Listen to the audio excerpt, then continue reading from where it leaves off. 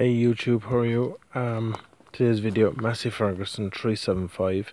Very early version. She's a 1987 version.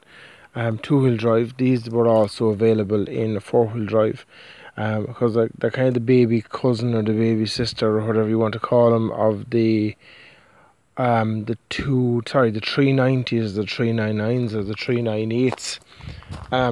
Similar enough tractor. Perkins 4-cylinder straight engine. There's no turbo on it. Good clean tractor. They actually hold their value. They hold their value to an unbelievable amount. Of course, all Massey Fergusons do. 38-inch wheels in the back of it. Lift arms. There's the back of it there. You can see is very similar to a 165 or a 168 or something like that. There's an extra spool block here. It was piped for a loader at one stage. Connection for lights. There's your thing for leaving down your trailer hitch. Levers for working the lifts. You can work the lifts from outside. You can see them going down there. Good idea for putting on attachments and whatever. All the lights, everything works in the tractor.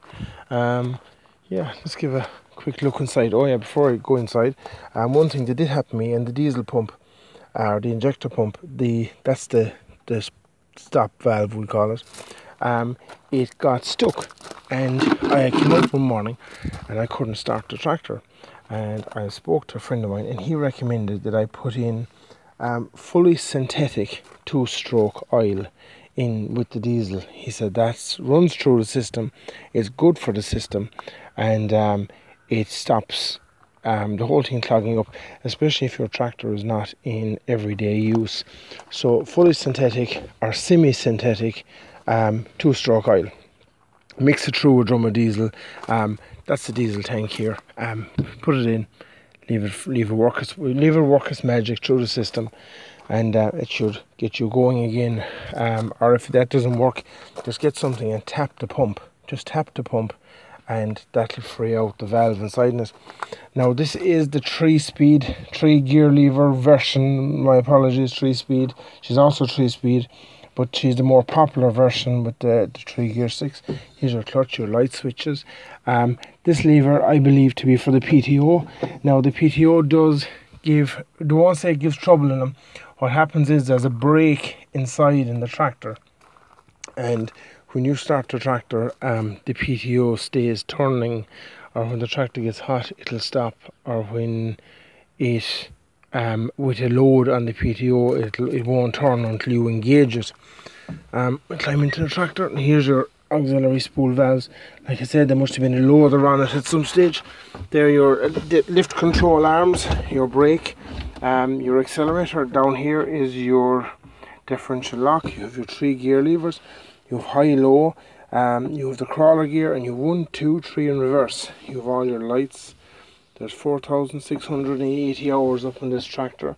Now the one thing that does kind of go wrong with these tractors, close the door, there's a glove box, and in the glove box, of course, there's every tool and every bit of cord and rope and whatnot that the farmer might have, or you might have, or I might have thrown in there out of the way. And they're left inside there. There's mud gathered inside there, there's everything. And it actually goes out up against the door, and it rots the door from the inside out. So that side is starting to go, but this side was completely gone, and somebody replaced it. They done a fairly okay job on it. This is kind of torn here, but look, it's a comfortable tractor. It's a nice tractor. You have your blowers, you have all this. Now, when I'm starting this tractor, the key on already, I will turn the key just one click, right, and then give it a small heater plug. There's heater plugs in the manifold. Just one slight bit of a turn. Don't go the whole way.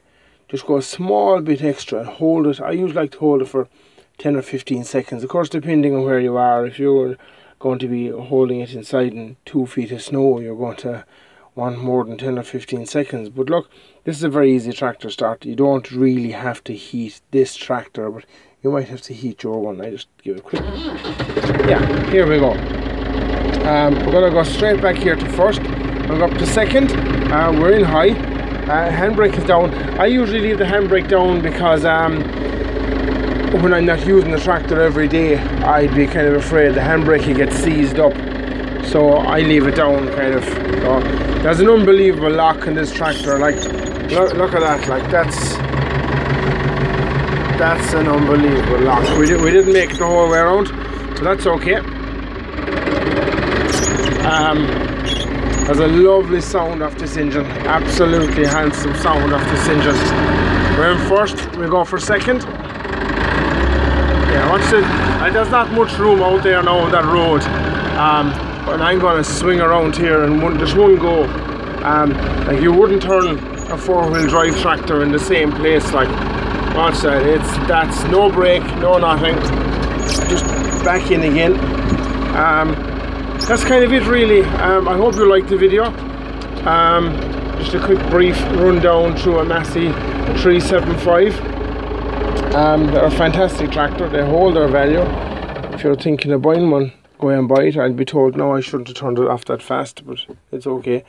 If you liked the video, subscribe, and if you didn't, or if you think you have any tractor you kind of want me to look at, let me know, and I'll do my best to try and find them. And sure, look, we'll go and look at them, and we'll put up a video on YouTube. And thanks to my subscribers that are there already, and keep up the good work. And that's kind of it. Like I said, subscribe to me, and we can go from there.